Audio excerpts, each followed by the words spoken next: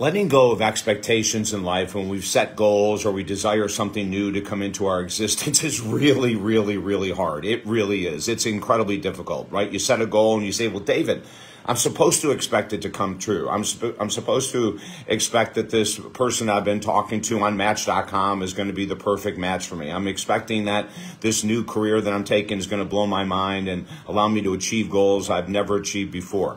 And having the expectation initially when you set a goal is awesome. But I got to tell you something interesting that happened today, and I fully know where this is coming from. In my spiritual mental mastermind program that I do every morning, I do what Napoleon Hill taught me in 1980 in his book, Think and Grow Rich. I call upon all of these different guides. Some of them are alive, some of them have passed on, but I bring them into my room through my mind, and I say to them, like today, I'm sharing with what happened this morning. This is so powerful. As a matter of fact, the program I'm talking about is from our new book, Lessen Your Burdens and Lift Your Spirits. And you can get the audible of the book free at talkdavid.com, or you can get the soft cover at Amazon, obviously, right? So I'm in my mastermind group, which I do every morning, and I ask questions. You know, how can I be more loving? How can I be more patient? How can I enhance my business? How can I enhance my health? Whatever it might be. And so today I said, you know, I want to know a key, a major key in life that's going to bring more peace, that's going to bring more confidence, that's going to bring more David into the existence instead of rushing and racing and trying to accomplish all this stuff, which I've been doing for 43 years. Now, I'm not quite a maniac, you know. I do take an hour and a half every morning for my spiritual practice, and this is where this came from.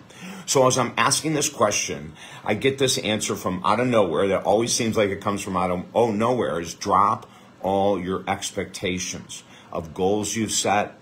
Drop your expectations how other people are supposed to react to you or act to you or treat you. Drop all expectations. And when you have no expectations, you will be filled with nothing but peace, divinity, bliss. Use whatever words you want, but start dropping your expectations. That's what they said, you know, and I'm sitting here going, oh my God, this is huge, because how many times do we get hung up, right? And we set a goal and we work our butt off and it doesn't happen and we get defeated, right? Well, why do we get defeated? Because we had this incredibly strong expectation that this was going to work. Or relationships. Listen, 55% of first-time marriages end in divorce, 60% of second-time marriages end in divorce, 68% of third-time marriages end in divorce. So we have these expectations, right, that this will never end. This is the love of my life and everything else. Now, the good thing about having expectations is that it's a goal. But if you hold on too tight to those expectations and you don't get what you want, you can go down a really nasty path of anxiety, depression, etc., instead of trusting that what happened was supposed to happen. Now, you have to take responsibility for any goals you failed or relationships you failed. You've got to take responsibility for what you did to allow that goal or that relationship to die. But then we have to look at the reality. If you can just trust that what's happening in your world is supposed to happen in your world, and that's not an excuse to keep drinking, keep having sex with thousands of people that get you in trouble or whatever it might be, right? It's not that at all. We want you to be so grounded that you set a goal and let it go. You're free. Set a goal and trust that if it's supposed to come to you, it will. Set a goal. Do the work. I'm not saying don't do the work. Do the work, but drop the expectation that it must come in a certain way, at a certain time, in a certain amount of money, in a certain shape of a body of a person, right? This is where we get hung up and we create so much stress. We get so disappointed. What if when you set a goal and you had a high expectation and it didn't come through, you said, okay, well, let me see. Did I miss something on my part? Did I not do something I was supposed to do? Or am I being protected from something? You know, did the relationship end because it would have been worse down the road?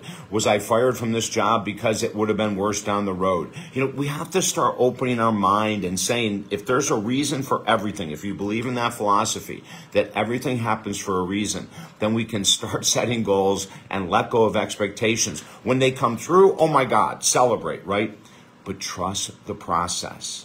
If you can let go of the expectation, you're going to let go of probably 90% of stress in life in that one area, right? Trust. Have faith that if something doesn't work out the way that you want it to, that there's a different way, there's a different door, there's a different avenue, there's a different person.